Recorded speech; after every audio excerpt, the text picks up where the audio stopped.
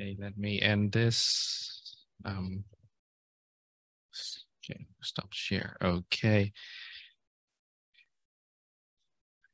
For the next session, our next speaker, I would like to introduce you Dr. Ng Wei Ming. He's a consultant at the Department of Emergency Medicine in Teng Phong General Hospital and a consultant of Unit of Pre-Hospital Emergency Care, Ministry of Health.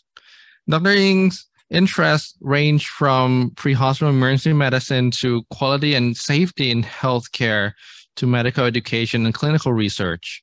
He teaches medical professionals such as medical students to specialist trainees, nurses, pharmacists, and paramedics. He received the National Healthcare Group Teaching Award for his contributions in medical education. Dr. Ng is experienced in managing medical and traumatic resuscitation cases. Notably, he has performed rare resuscitative procedures such as perimortem cesarean section that resulted in infant survival. He also contributed to the development of My Responder application, which responds to out-of-hospital cardiac arrest and fire cases in his community. His talk today is about technology improves quality of pre-hospital resuscitation Singapore experiences. So everyone, please welcome Dr. Ng Wei Ming. Oh, I'm gonna have to unmute you first.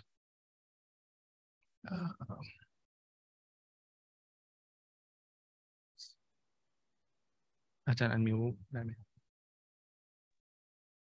Thank you so much. Thank you. Can you hear me clearly? Yes. Right. Thank you so much for the nice introduction. And it's my privilege to be here. And before even I share my experience, I've already learned a ton from the three speakers ahead of me. I'm the last one speaking here, so I will try to make it short and sweet. Okay, so this talk is about how do we use the technology to improve the quality of the pre-hospital resuscitation in Singapore. And a little bit of background. So Singapore is a small island, and the area is about 722 square kilometers with about 5.64 million population. Multi-ethnic group, and the emergency medical service hotline is 995, provided by the Singapore Civil Defence Force. We have about 70 ambulances, and the fleet is increasing over the years. Our population as such, and during the COVID, we have seen a drop of the population, but have since picked up a little bit. And the image on the right, if you look at this, we are not too old, but we are actually experiencing a bit of a silver tsunami as well. So overall, the Singapore healthcare system is provided by three main clusters, namely National University Health System, which I'm working in, and National Healthcare Group, and lastly, SingHealth, where my boss, Prof. Marcus, works in. So how do we use the smart technologies to help in particular cardiac arrest? That's my area of interest.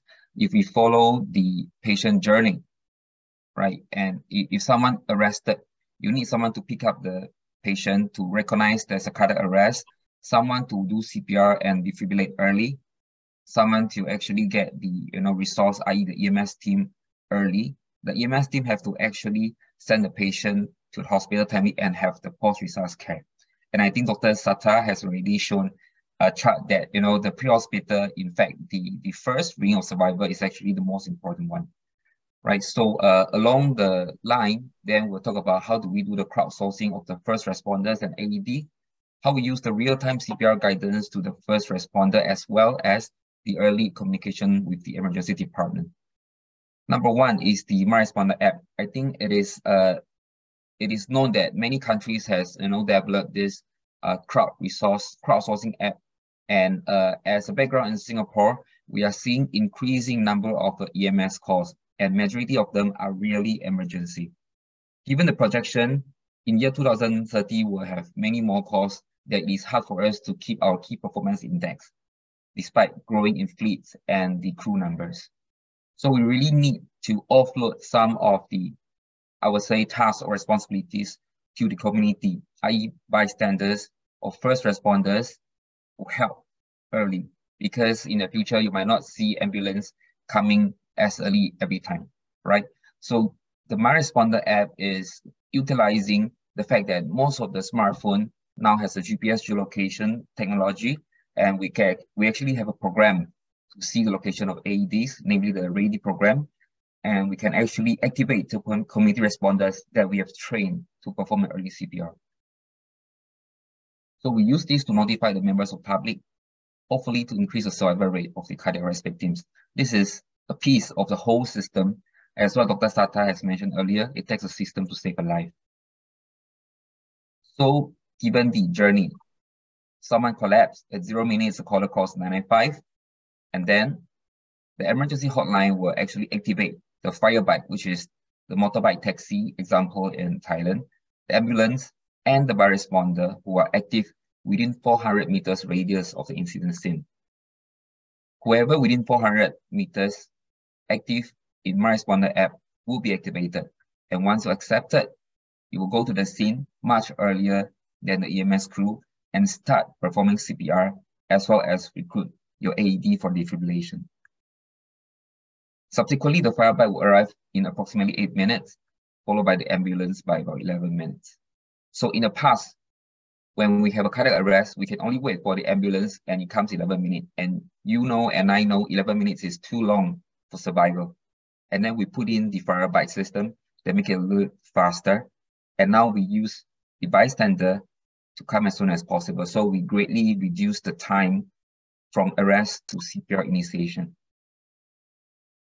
We believe anyone can help. That is a philosophy back in Singapore. So when we train CPR, we don't train people for a day or 4 hours. We train for 1 hour because we want the people to be CPR aware. Because now we have telephone dispatch assisted CPR. It's no longer in the old era of a solo performance. Now it's a little bit more like the adventure type where people comes as a team and everyone perform, and you have help back in the dispatch center, like your headquarters, right? So in this case, you can actually help with carrying the AED. You can usher the ambulance crew because they might not find the exact location every time. You can give more details to the op center on top of performing CPR and AEDs.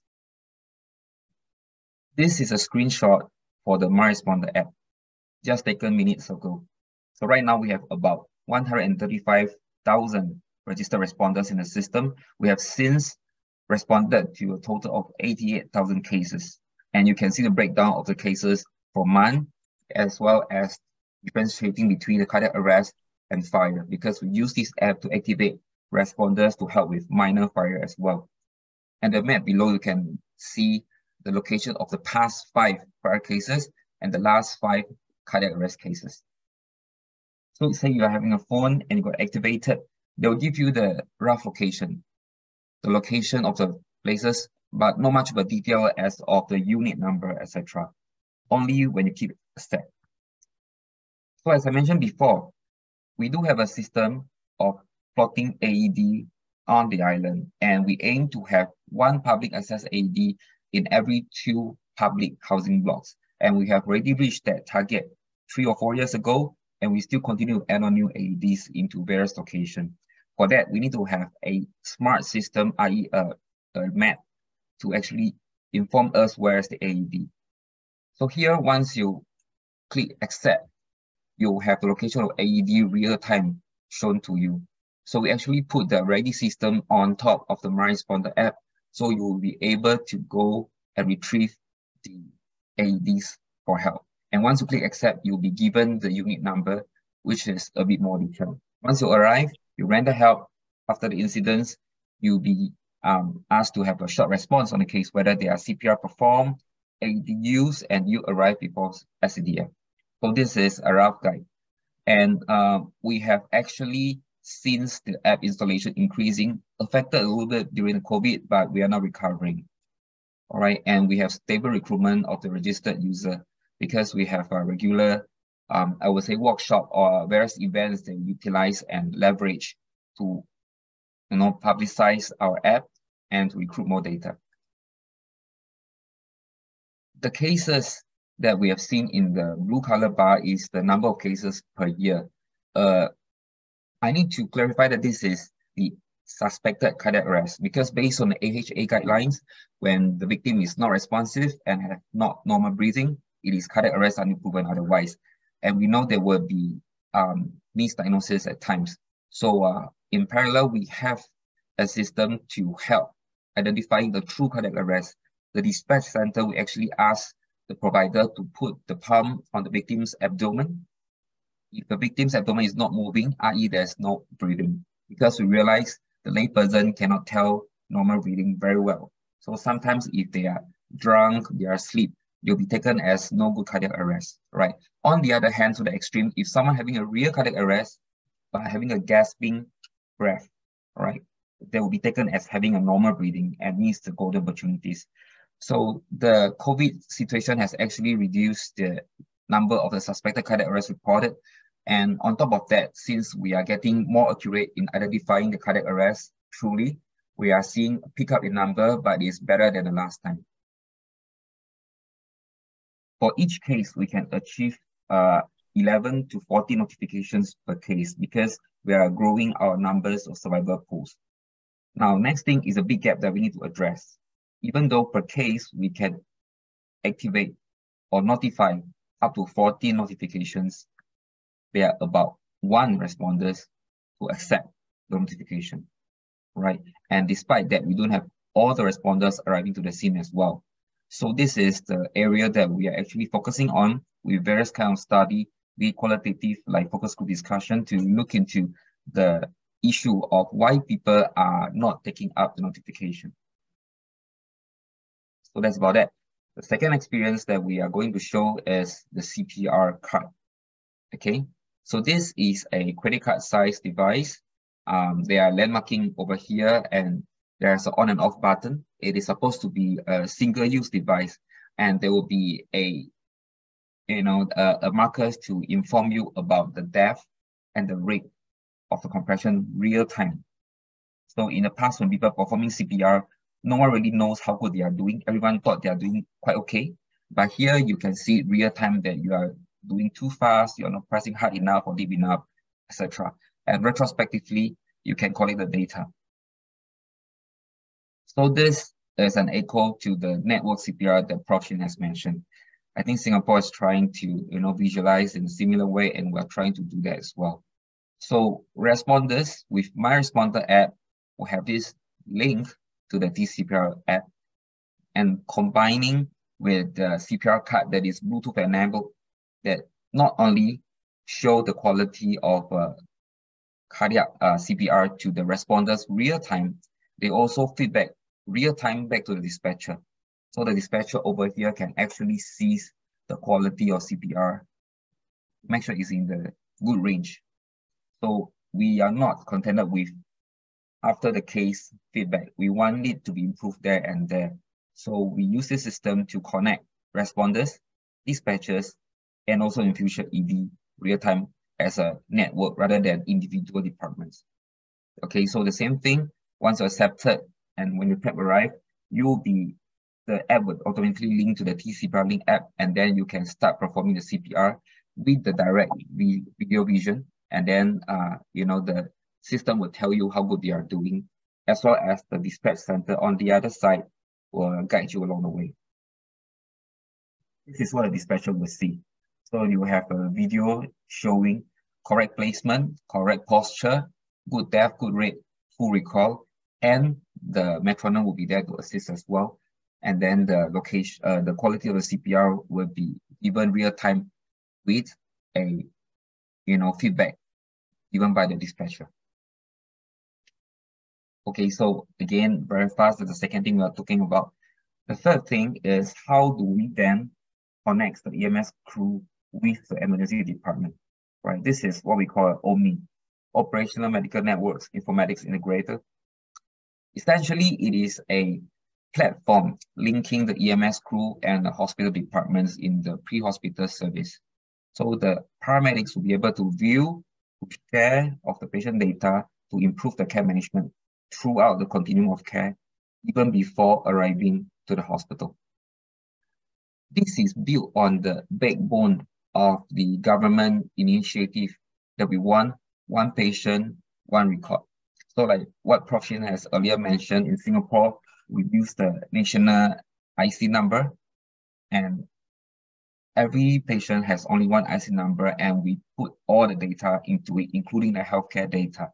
So by right, if a patient goes to different institution, i.e. the clinic or the hospital or in the ED, and now pre-hospital care, you'll be all recorded into the same NRIC number.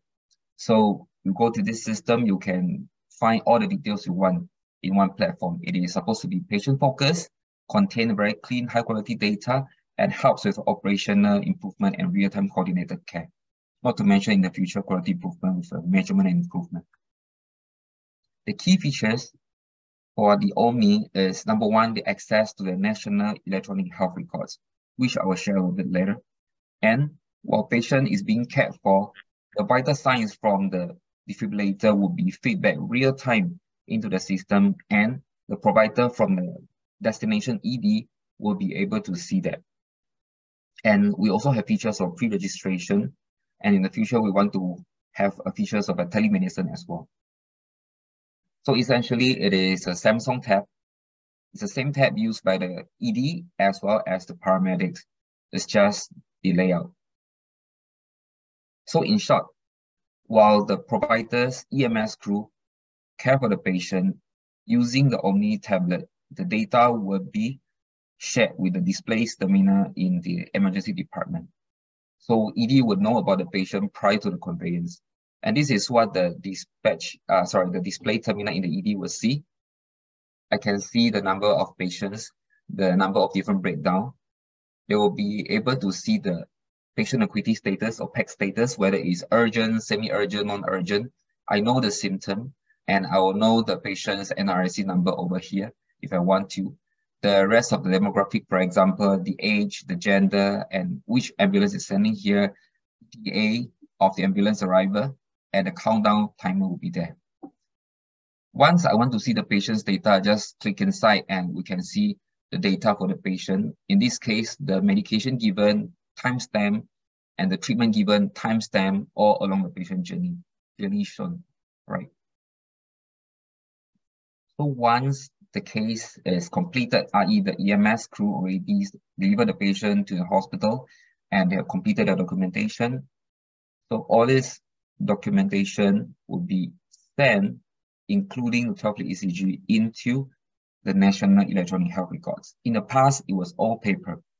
Now it is all in electronic format and sent immediately after the case is closed and paramedic conclude the case. So it actually helps a lot in terms of providing the real-time data for the patient. Okay.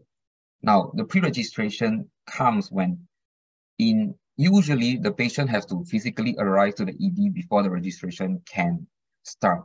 And it has proven to give a little bit of a delay while we want to care for the patient who need the resuscitation. So in this case, what we do is we will pre-register the patient prior to patient arrival. So when patient arrives, he or she is already into the system. So a lot of times when patient is called as a standby case or certain, for example, chest pain, and I already can see the patient's data into the hospital EMR system, and I already can know about the patient even before the arrival.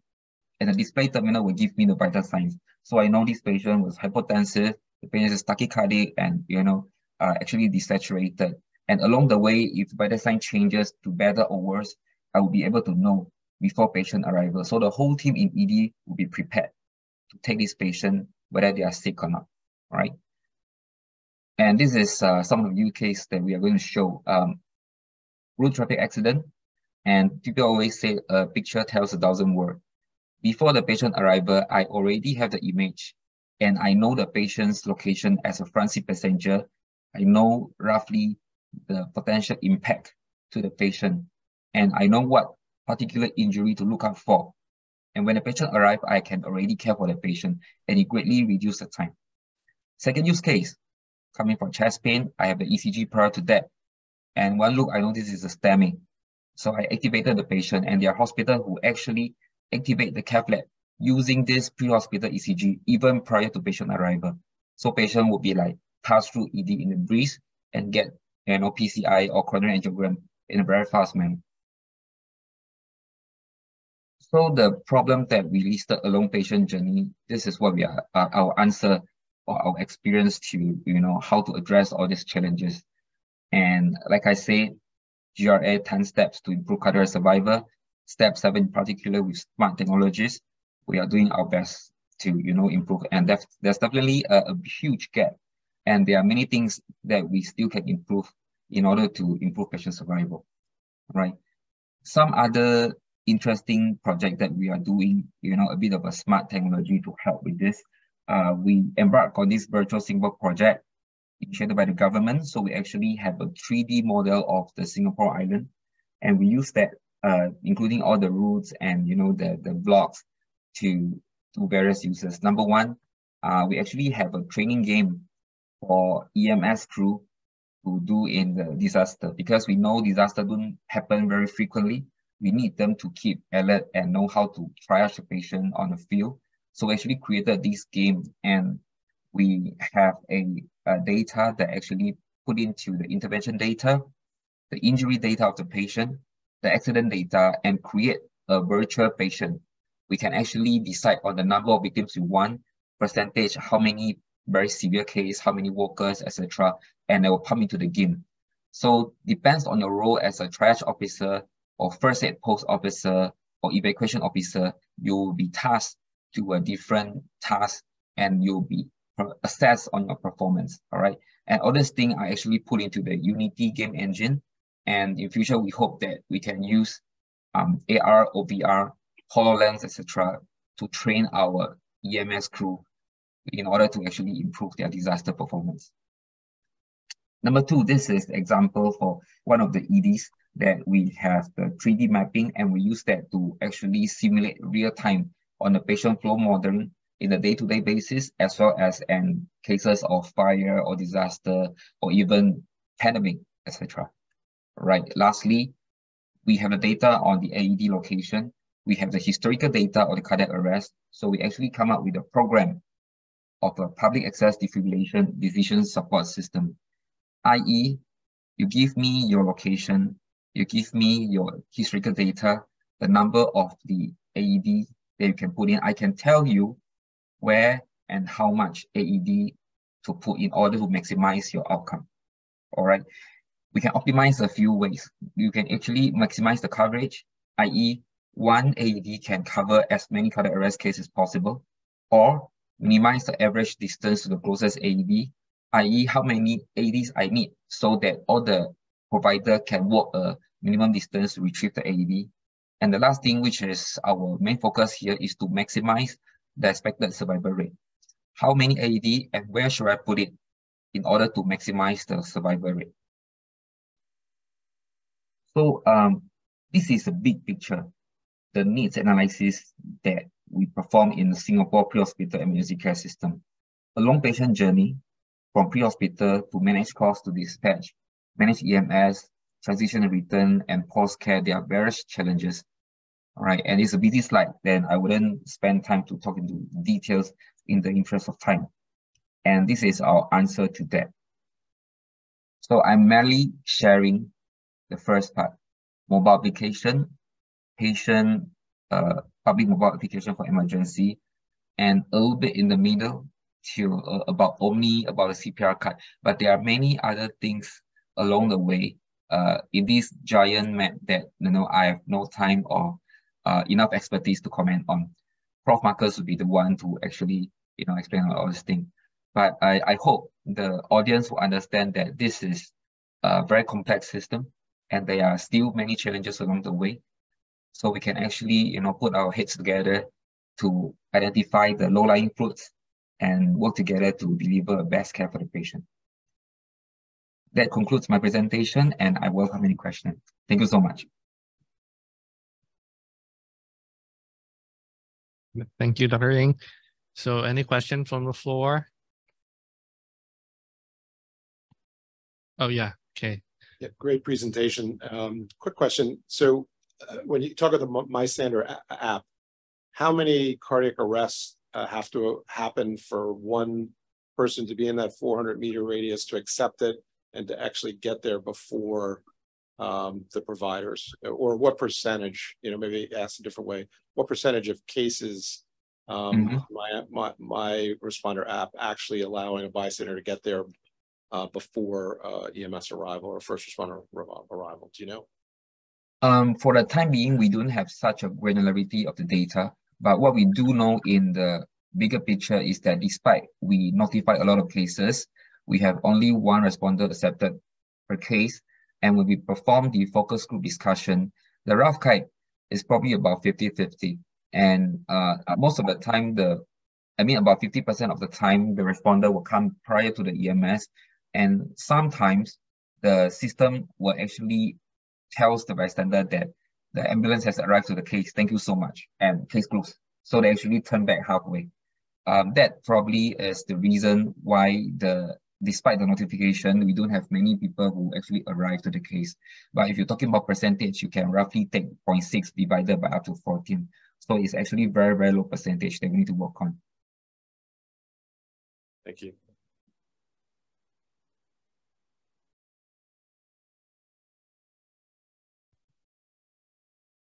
I have a question about the CPR card. That's about Yes. the credit card size. Very interesting. So how do you distribute this card to the citizens? I mean, do you select which kind of citizens that would have this card, or they have to buy themselves? For the time being, this is still in development phase. We have not yet decided on the optimum model of distribution. But what we have done for the phase 1 is we identify what we call super responders, because in my responder app, we know who actually responded, including myself. So we identify the top numbers or the top crew that actually perform most and arrive to the scene and render help, and we actually distribute the cards to them. So this is our way to actually maximize the use rather than, cast a net wide and give everyone.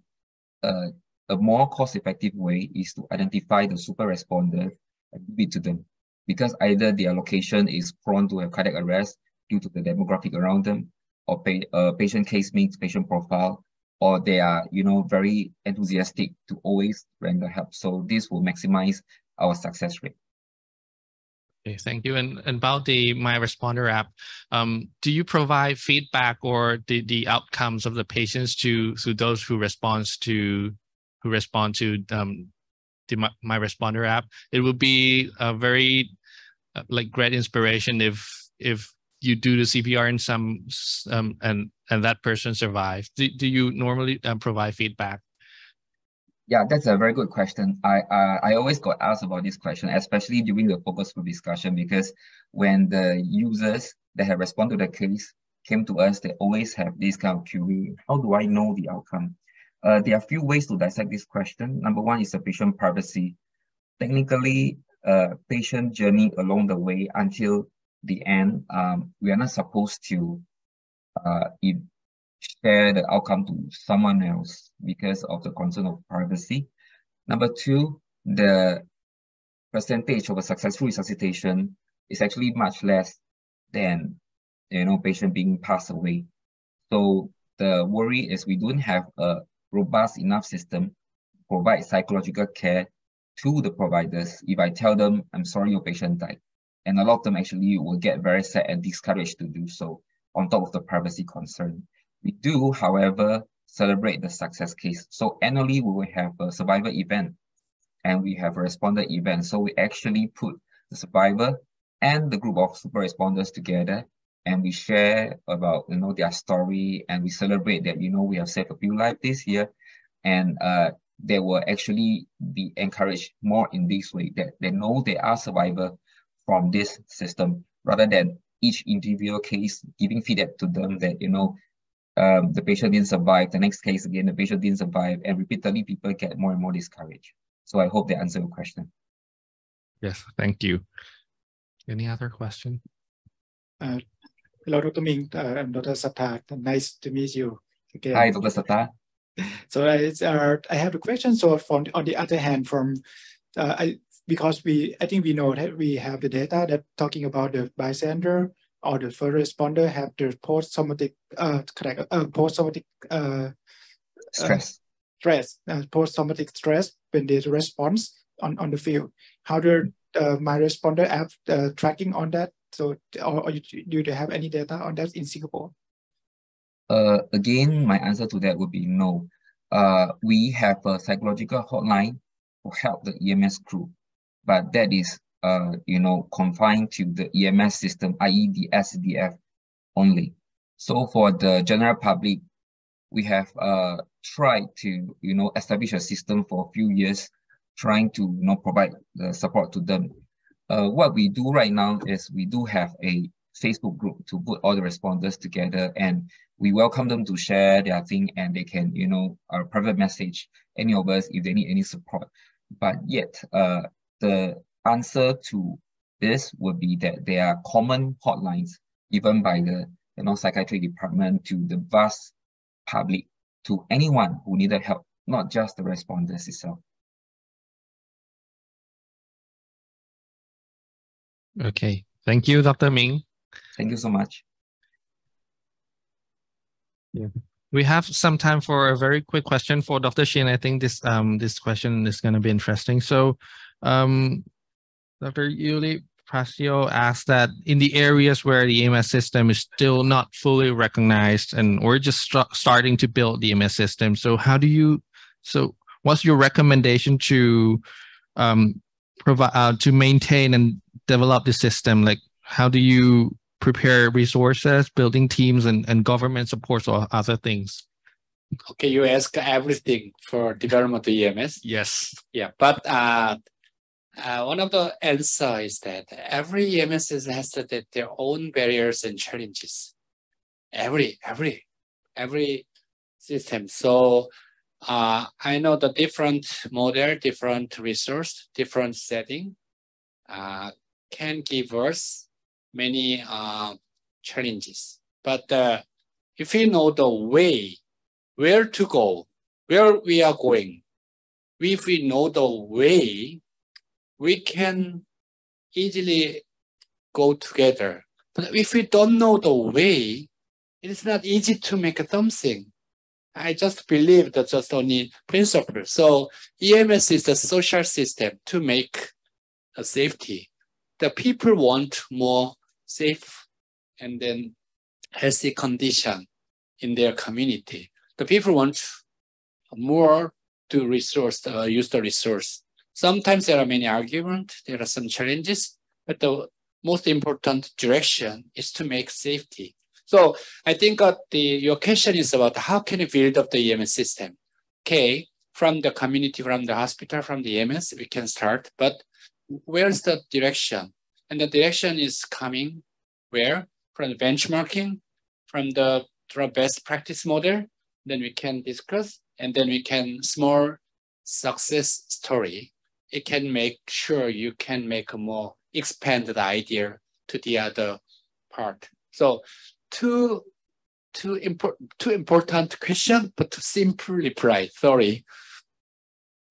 Okay, thank you, Dr. Shin. So before you leave, we would like to have a photo for our first resuscitation symposium, both from online and on-site. So people who are online watching us, if you do not mind, please turn on the camera so we can take a photo. We have you as a background here on the screen, and then everyone please come to the front and we'll have a group photo.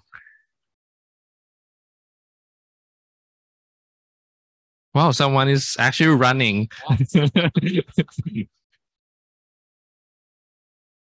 Okay.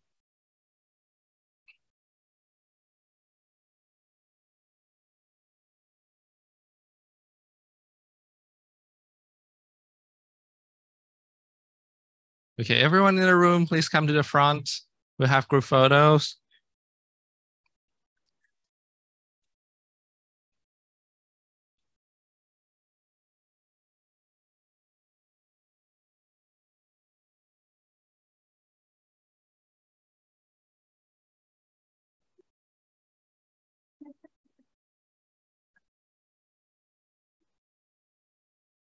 We have to take at least three pictures because we have 3 pages of people in Zoom.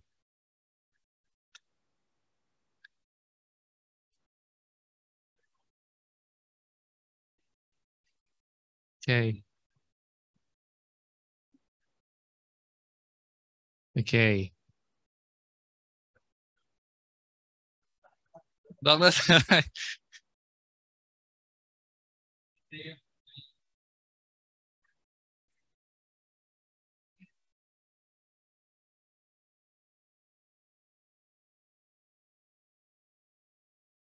Okay.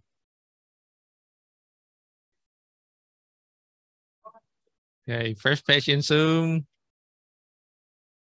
One more time. No, 2 more times. Okay. The second page. Oh, wait for a minute.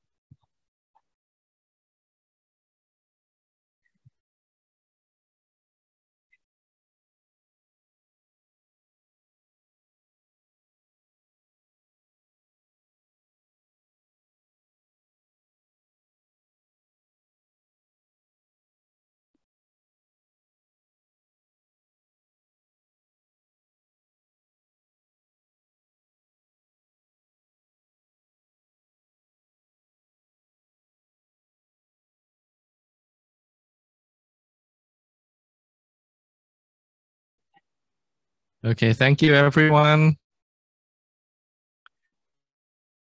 So I would like to invite you all to, I would like to show the innovation lab, Siriraj Innovation Lab to you. So we, I would like to invite you all to, I gonna open the innovation lab to you all, just nearby here, ใกล้มาก เดี๋ยวเดินลงไปนิดเดียวลงบันได wait outside Okay, so we are done for today. Thank you everyone for participating in our first resuscitation symposium in Siriraj EMS Center. And I hope we'll see each other again in the next meeting. Thank you everyone. Thank you all the speakers today. I think it's very inspirational and we get a lot of things from learning a lot of things from today's conference. Thank you everyone.